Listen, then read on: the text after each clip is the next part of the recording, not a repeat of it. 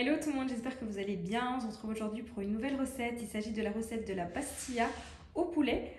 Alors pour cette recette, on aura besoin d'1 kg de blanc de poulet, donc de la poitrine de poulet que j'ai laissée en gros morceaux.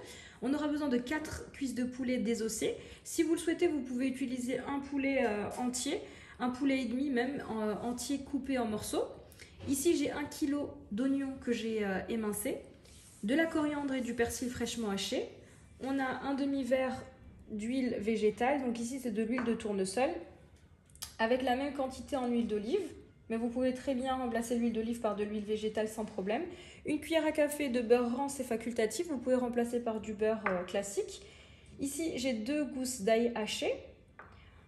Au niveau des épices, on aura besoin de sel, de poivre, de quelques filaments de safran, de curcuma, de gingembre et de cannelle. Vous aurez les quantités en barre de description et également 2 bâtonnets de cannelle.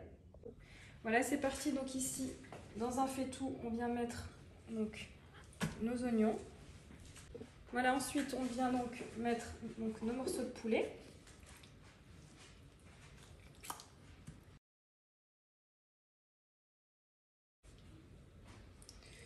Voilà, donc là j'ai de l'huile végétale. Ici, l'huile d'olive. Ensuite, je vais venir mettre donc l'assaisonnement.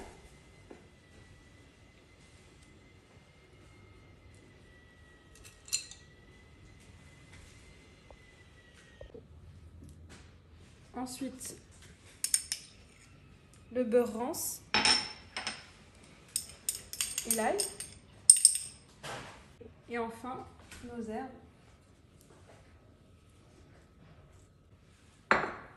Et c'est parti, donc on va démarrer sur un feu moyen doux. Voilà, donc on va démarrer le feu.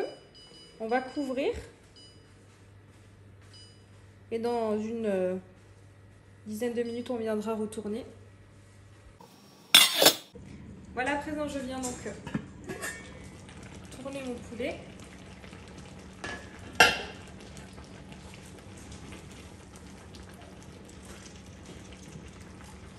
Donc pour le moment, j'ai fait aucun ajout d'eau. L'eau de végétation des oignons suffit à elle-même. Voilà, on couvre à nouveau.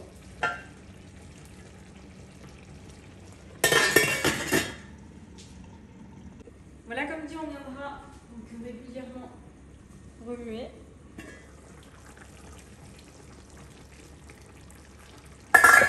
Donc là, je n'ai fait aucun ajout d'eau. C'est uniquement l'eau de végétation des oignons. Il faut compter en tout à peu près 45 minutes maximum de cuisson parce que le poulet, ça cuit très vite. Et donc ensuite, la prochaine étape, on va retirer donc notre poulet. On va l'émietter. On va laisser réduire notre sauce pour avoir un espèce de confit d'oignon. Voilà, donc ici, après 45 minutes à peu près de cuisson, notre poulet est fin prêt à être retiré. Donc ici, je viens filtrer mon poulet.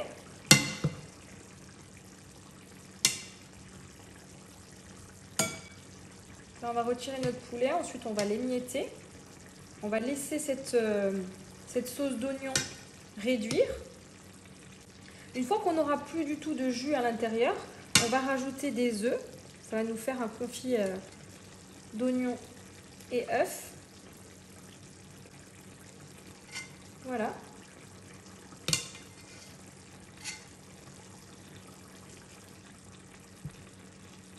N'hésitez pas à vérifier la cuisson de votre poulet. Vous prenez un couteau pour voir qu'il est bien cuit et qu'il s'émiette facilement.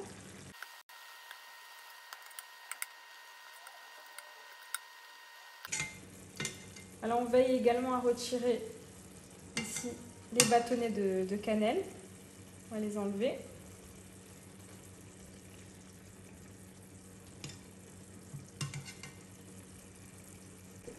Voilà, à présent on va laisser réduire donc notre sauce jusqu'à ce qu'il n'y ait plus du tout d'humidité. Et ensuite on rajoutera 5 œufs, un à un, à ce confit d'oignon. Donc pour que le jus réduise rapidement, n'hésitez pas à rajouter de l'intensité sur le feu. Voilà, donc ici, quand il vous reste uniquement que votre confit d'oignon, donc sans humidité, on va rajouter donc 5 œufs. Il est important de les ajouter un à un, les œufs.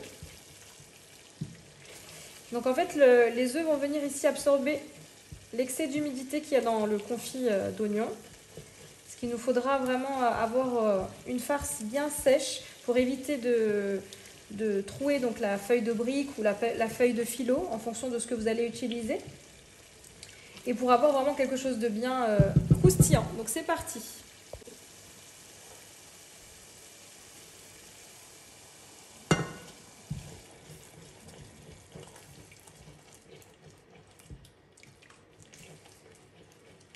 Voilà, on ajoute un à un.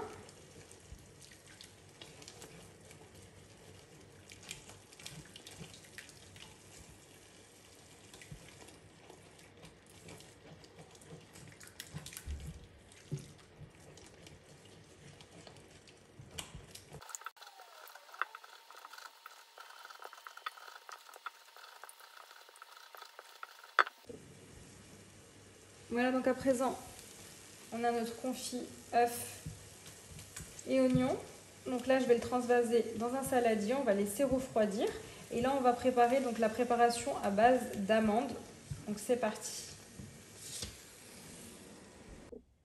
À présent, on va passer à notre préparation à base d'amandes. Donc ici, j'ai 300 g d'amandes mondées, c'est-à-dire sans la peau. Vous pouvez, si vous avez des amandes entières, les monder vous-même en passant vos amandes dans de l'eau bouillante pendant quelques minutes. Ensuite, vous retirez votre peau et vous les laissez bien sécher, c'est super important. Donc ici, dans une poêle, je vais venir mettre de la matière grasse, donc de l'huile. Sachez que vous pouvez également faire cette étape au four, donc sans matière grasse. Donc c'est parti. Donc ici, je viens mettre de l'huile. On va faire un démarrage à froid, étant donné qu'on veut que nos amandes aient le temps de bien cuire, pour qu'elles puissent être bien croquantes. Donc c'est parti.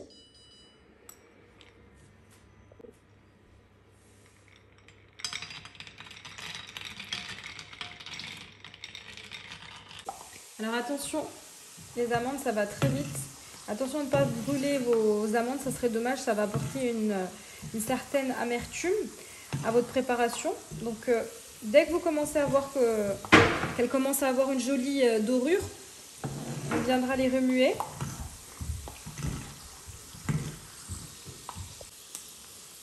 Voilà, à présent, mes amandes ont une jolie couleur. Donc je viens les retirer ici sur une assiette avec du papier absorbant. On va les laisser refroidir et ensuite on va les moudre. Alors vous pouvez laisser quelques morceaux si vous le souhaitez avoir de la matière en bouche. Ça dépend vraiment de chaque personne. Vous pouvez les réduire en poudre, comme vous pouvez légèrement les concasser, les hacher. Voilà, moi j'aime bien avoir quand même un petit peu de matière en bouche. Je trouve ça plus agréable. Voilà ici pour la suite, donc une fois que vos amandes ont refroidi, on va venir les moudre. Donc vous pouvez soit utiliser un robot ou bien le faire de manière manuelle si vous avez un petit hachoir. Voilà ici, je vais m'aider du Thermomix. Donc je suis venue déposer à l'intérieur du bol mes amandes et je vais venir donc les moudre pendant 5 secondes vitesse 7. Voilà, je vous montre le résultat.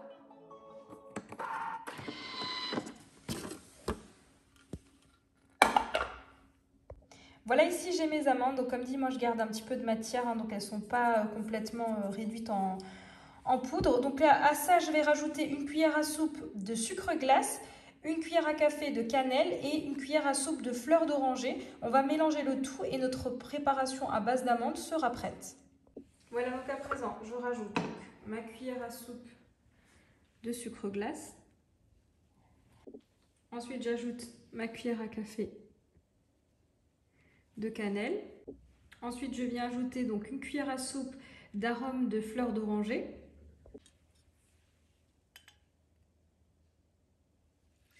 Et ensuite, donc on vient mélanger le tout.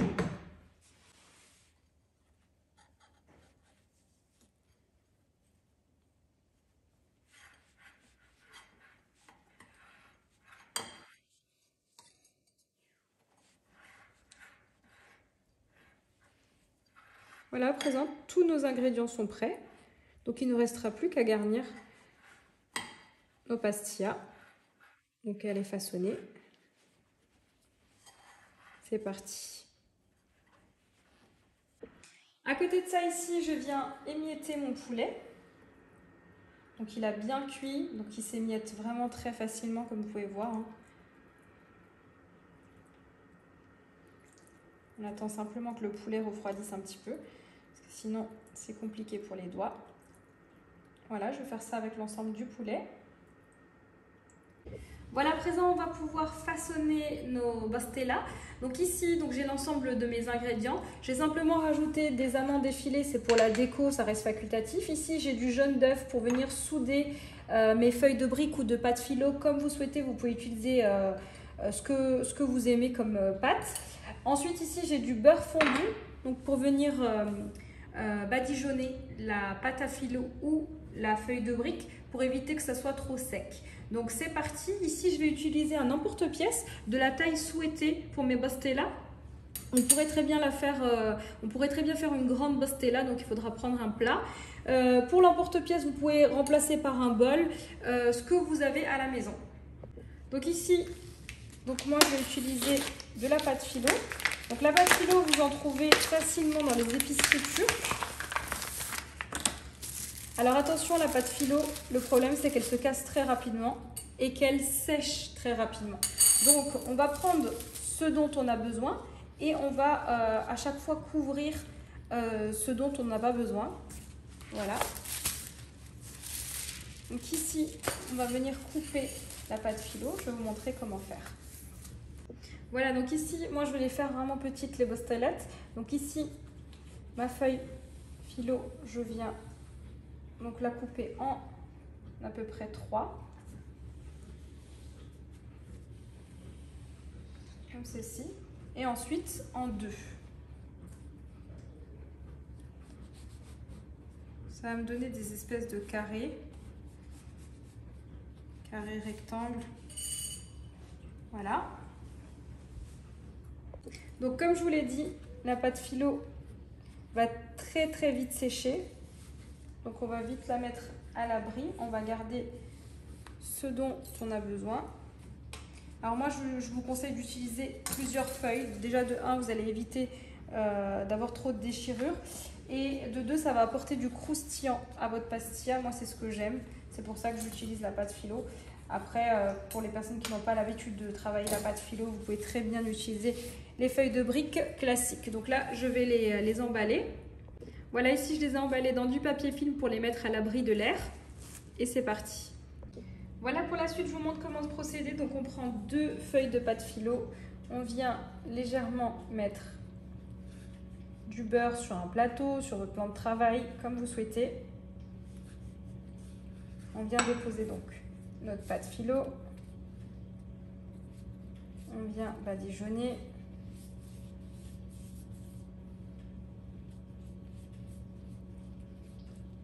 Il faut vraiment bien qu'elle soit humidifiée.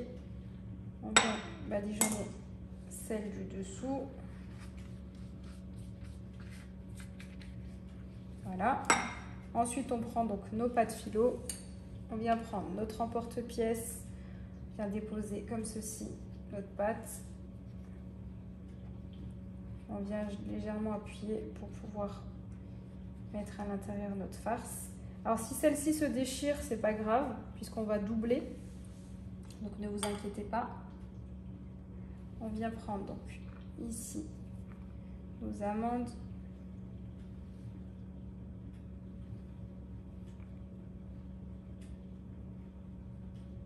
Voilà. Ensuite, ici, je viens mettre du poulet émietté.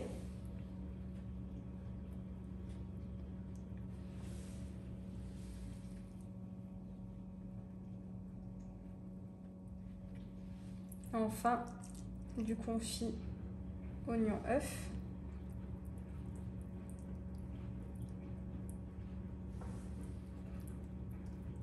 On appuie bien pour faire adhérer le tout.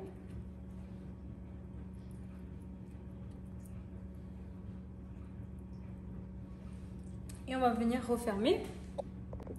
Donc pour refermer, on vient prendre ici le premier coin qu'on ramène comme ceci. On vient mettre du jaune d'œuf qui va nous permettre de fermer. Et ensuite, on fait des petits plis comme ça. Jaune d'œuf, pli, jaune d'œuf, on plie, jaune d'œuf, on tourne et on continue à plier. Jaune d'œuf et enfin le dernier. Donc là, je récupère ma mini pastilla et on va venir réitérer l'opération donc avec 2 feuilles à nouveau de pâte philo. On vient les badigeonner, le beurre fondu, essentiel et important.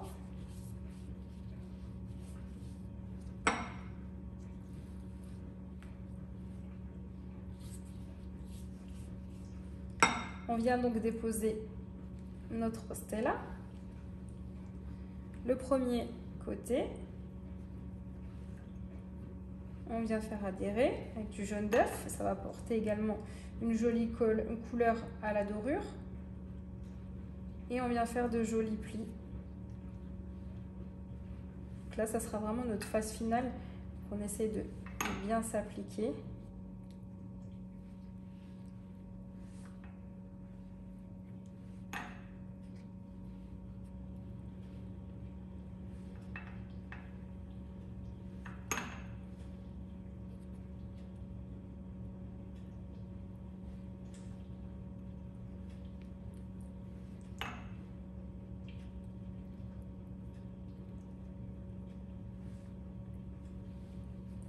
Voilà.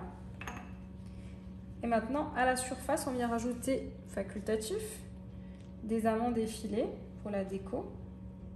Et là, je dépose sur une plaque allant au four, couverte de papier cuisson, et on les fera cuire à peu près 20 minutes à 180 degrés. Voilà. Alors, il y a une autre déco possible, je vous la montre. Donc, on reprend 2 feuilles de pâte philo. Le procédé reste toujours le même. On vient badigeonner des 2 côtés et entre chaque feuille pour éviter qu'elle ne se déchire.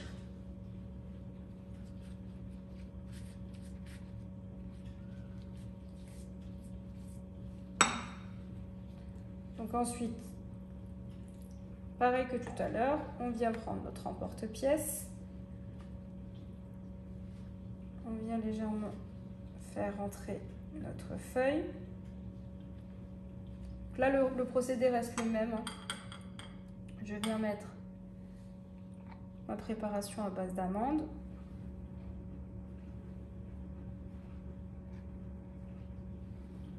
Ensuite, le poulet.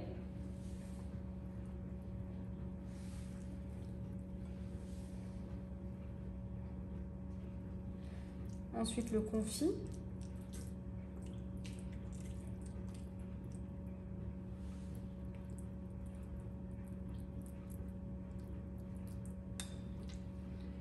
Et on vient refermer de la même façon.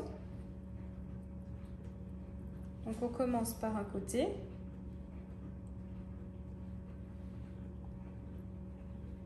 On vient mettre du jaune d'œuf. Et on refait nos plis.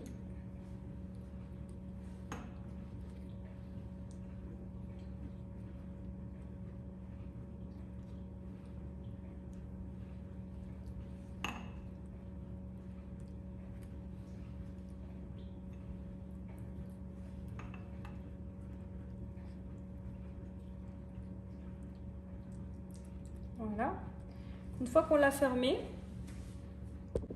ensuite, ici, j'ai 2 feuilles philo. Par contre, elles sont plus grandes que les carrés qu'on prenait pour faire des petites pastelettes.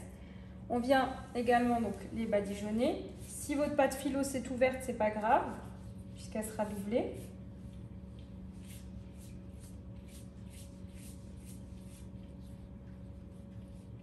On vient viens bien les badigeonner.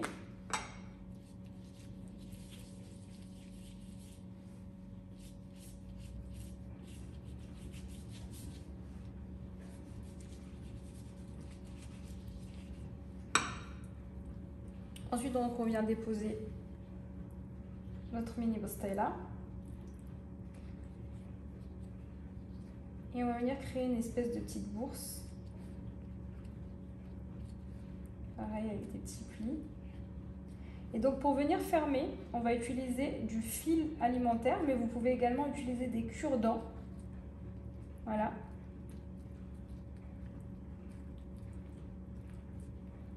Donc là, vous pouvez venir mettre des cure-dents. Moi, je vais utiliser du fil. Donc attention, c'est du fil alimentaire, donc, qui supporte également la chaleur. Donc on peut enfourner facilement. Vous pouvez en trouver sur Amazon. Voilà.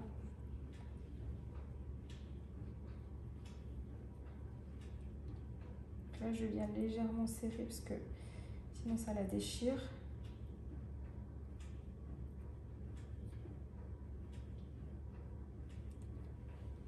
Et voilà donc une autre façon de présenter nos mini pastillettes. Vous pouvez venir mettre tout autour du jaune d'œuf et venir faire adhérer des amandes effilées. Ça reste facultatif. Ça apporte également une jolie déco. Pareil, donc on va déposer sur une plaque allant au four et on va pouvoir faire dorer une vingtaine de minutes à 180 degrés. Voilà, ici donc j'ai ma plaque qui est remplie de mini pastillettes, donc je vais les enfourner 20 minutes à 180 degrés et je vous montre le résultat. Voilà, pour la suite je vais vous montrer également comment réaliser une grande pastilla. Ici j'ai un cercle à tarte, mais vous pouvez utiliser autre chose. Donc vous pouvez utiliser des grands plats spécial pastilla. Donc là je vais réaliser donc la grande pastilla avec des feuilles de briques, hein, donc les feuilles de briques classiques. Donc pareil que pour la pâte filo, on viendra toujours d'abord badigeonner avec du beurre fondu. Voilà, donc je commence par badigeonner une feuille de brique avec du beurre fondu.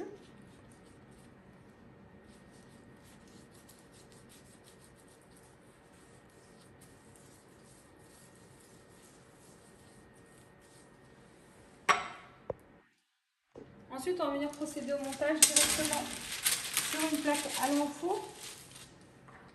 Donc avec notre cercle qu'on vient déposer. Et donc je viens déposer ma feuille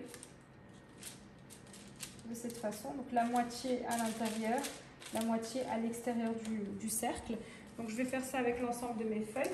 Donc je vais les badigeonner et ensuite les placer sur mon cercle.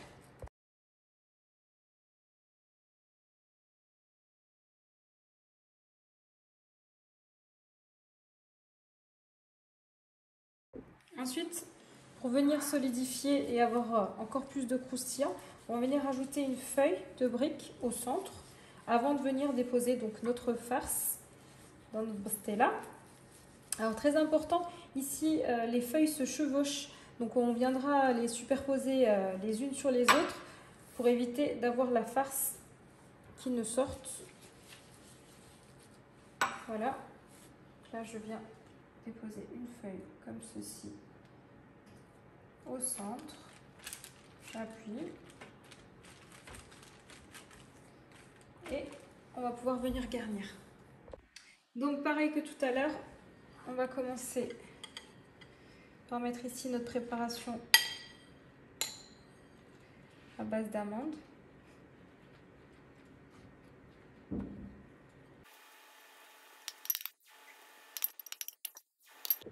Ensuite, on viendra déposer donc le poulet émietté de façon généreuse.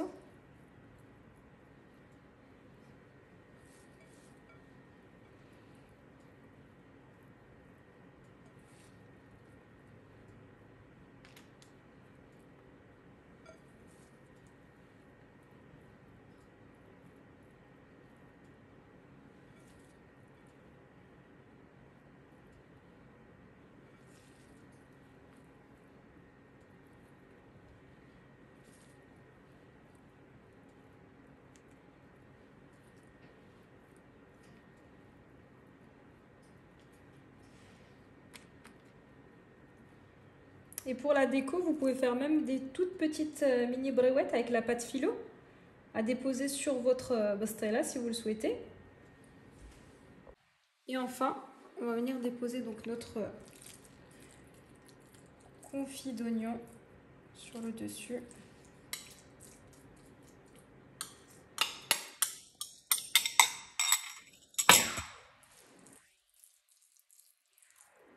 On vient dispatcher de manière homogène.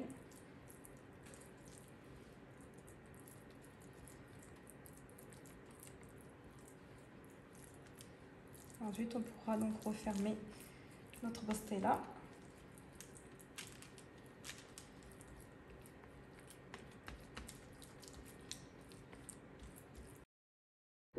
Voilà, ensuite, donc une fois qu'on a garni notre pastilla, on va pouvoir venir refermer la pastilla. Donc comme ceci. Donc on vient à chaque fois prendre ici du jaune d'œuf.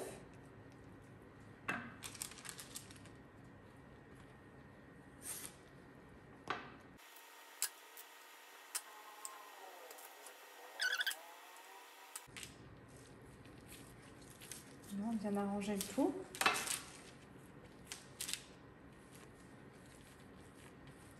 Voilà. Donc à présent, je vais badigeonner une autre feuille de briques de beurre fondu et on va pouvoir donc rajouter ça au-dessus.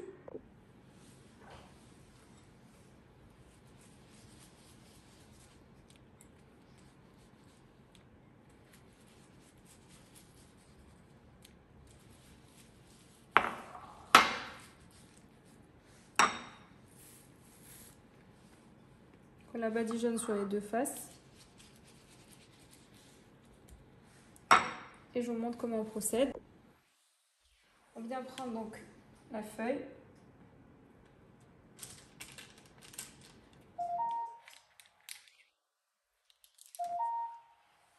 On retire le moule. On soulève.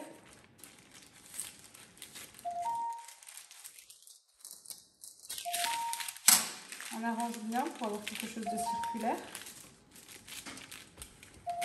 Et je vais rajouter une autre feuille.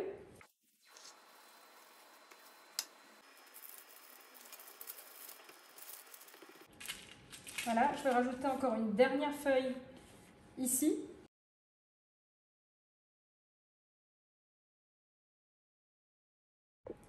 Voilà, donc je viens ici badigeonner de jaune d'œuf.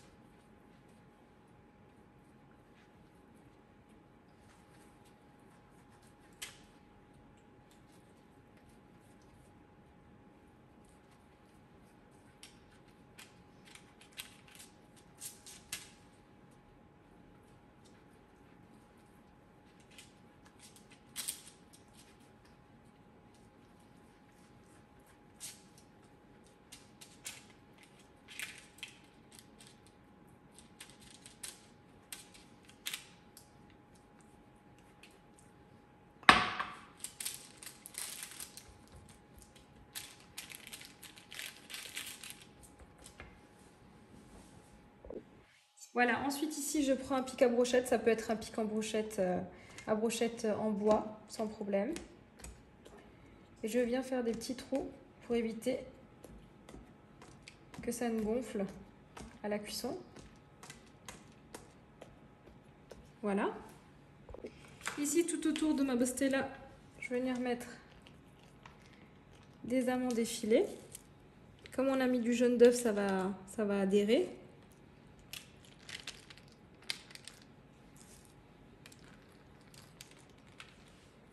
Après, cette déco reste facultative, hein. Vous pouvez très bien faire la déco traditionnelle avec du sucre glace, de la cannelle, un joli quadrillage. Voilà, c'est parti, j'enfourne ma pastilla, donc à peu près entre 20 et 30 minutes en fonction de la coloration. C'est parti. Ensuite, ici, je suis en train de préparer des mini brouettes. Donc avec ce qui me reste, donc ici j'ai 2 bandes de pâte philo. Donc vous prenez la taille que vous souhaitez, hein. Donc si vous voulez des toutes petites, il faudra vraiment prendre des petites bandes. Vous prenez ce qui vous reste, donc moi il me reste uniquement un petit peu de préparation d'amandes avec du poulet.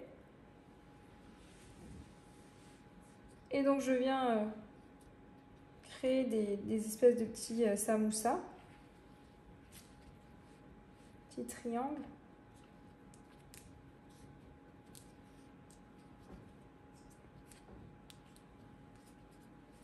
Et ensuite, quand il vous reste un excédent de pâte, vous venez simplement ici, à l'aide d'un couteau, couper l'excédent de pâte.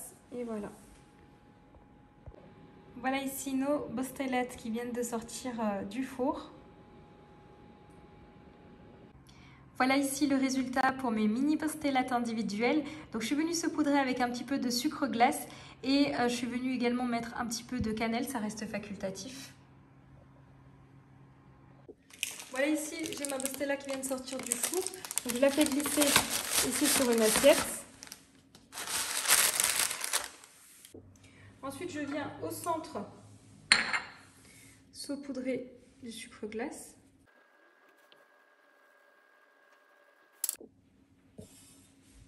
Je viens ici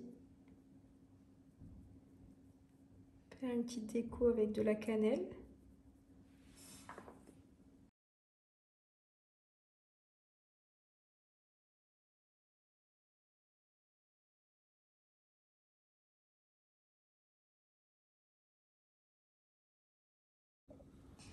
Et voilà le résultat pour notre grande bostella. Voilà, je vous montre l'intérieur d'une bostella. Écoutez le croustillant.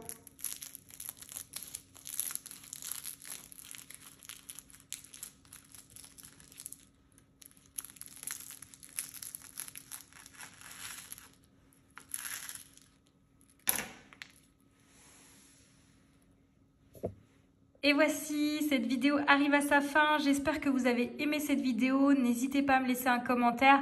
Et comme d'habitude, je vous dis à très vite pour de nouvelles vidéos.